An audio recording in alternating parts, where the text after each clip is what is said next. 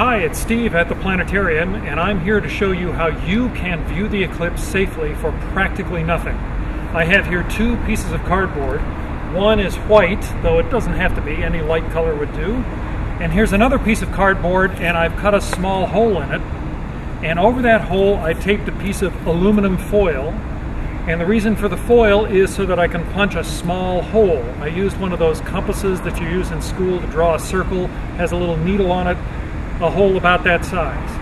Now we are not going to look through this hole. We are going to use this to project an image of the sun. So we turn our back to the sun and hold it up like this and let sunlight go through the hole and project an image on my white card. You might think that little circle is an image of the circular hole, but it's not. It's an image of the disk of the sun, and during the eclipse it will become a little crescent sun.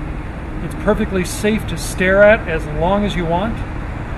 There's another way you can do it. If you have anything else with a lot of holes, like this coffee filter, hold it up over a screen and each of the little holes will make an image of the sun that's perfectly safe to look at. So that's how you can view the solar eclipse in perfect safety for practically nothing.